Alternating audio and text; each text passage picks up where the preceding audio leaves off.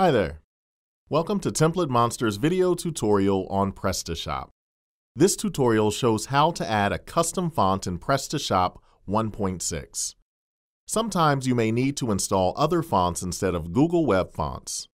Look for a free web font using any search engine you prefer, Google, Yahoo, etc. For example, www.fontsquirrel.com. Select the web font you like by clicking on the download button and save it on your computer. Make sure the font type is either TTF, True Type Font, or OTF, Open Type Font. Navigate to www.font2web.com and click on the Browse button to choose the downloaded TTF or OTF font file. Once the font file is uploaded, click on the Convert and Download button to download converted font to your machine.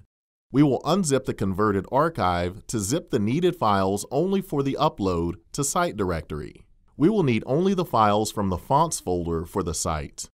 Upload the converted font package to the Themes, Theme, Fonts folder of the site directory via FTP or hosting cPanel and make sure to unzip the font files to the Fonts folder itself.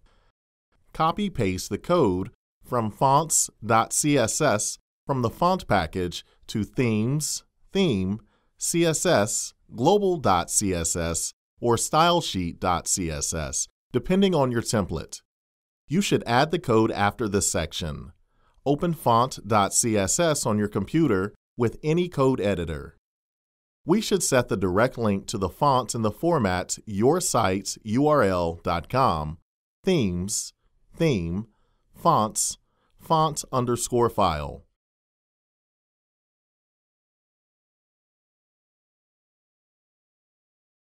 We should set the direct link for all the font URL sections.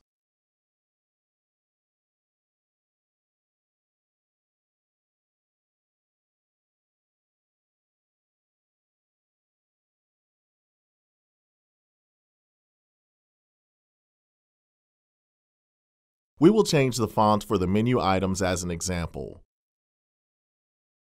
This is the font family CSS code we need, as we can see the code for it is located in Themes, Theme, CSS, Modules, TMME, GAME, NU, Views, CSS, TMME, GAME, NU.CSS.